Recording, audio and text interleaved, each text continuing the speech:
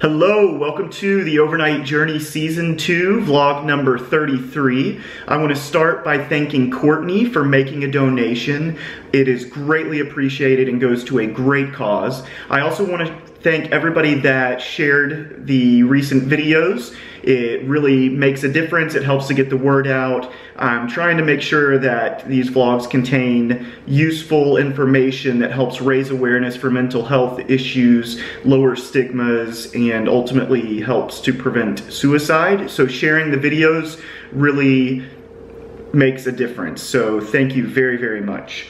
If you want to make a donation, you can click the link that's in the description of this video, or just go to theovernight.org/participant/Nick.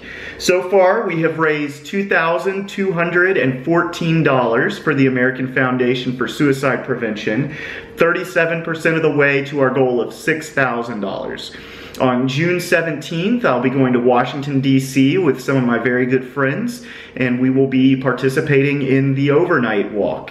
It is a fundraising walk for AFSP, and it also does a lot to raise awareness for mental health issues and provide support for those that have been affected by suicide, and I'm really looking forward to it. This will be my second year doing it.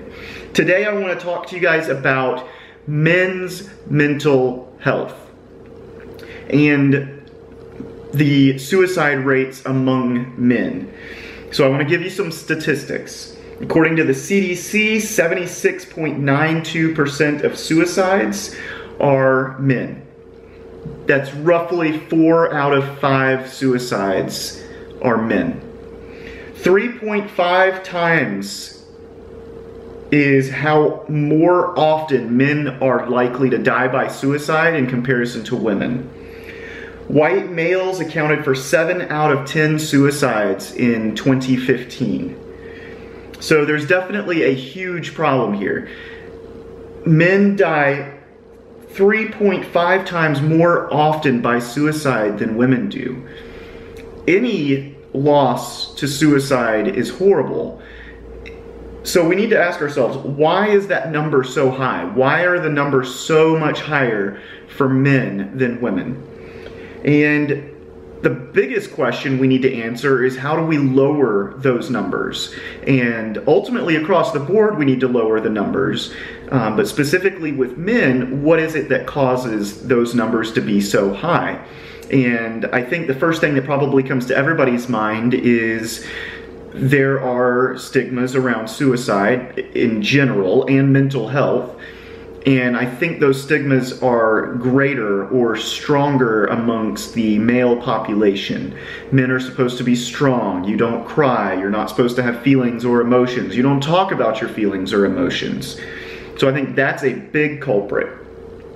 So what we can do to start is lower those stigmas. And that's part of why I'm doing what I'm doing, is I want people to see other people talk about their emotions and feelings, and hopefully they feel like they can do the same.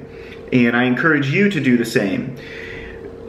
We need to make sure that people feel like they can talk about their feelings. Men, it is okay to talk about your feelings. We all have them. Having feelings and emotions is normal. And so talking about them, if you open up to people around you, chances are they have felt the same thing.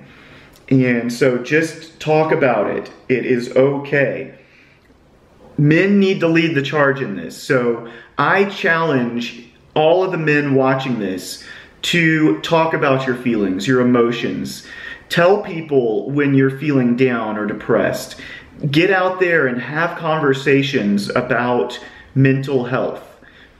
And when people open up to you, don't shame them or make fun of them or belittle them.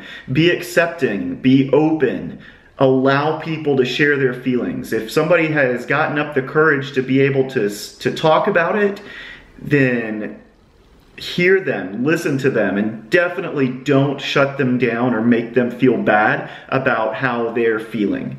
Remember, everybody has a personal battle that they're fighting. They just may not talk about it. So love each other. I will talk to you guys tomorrow.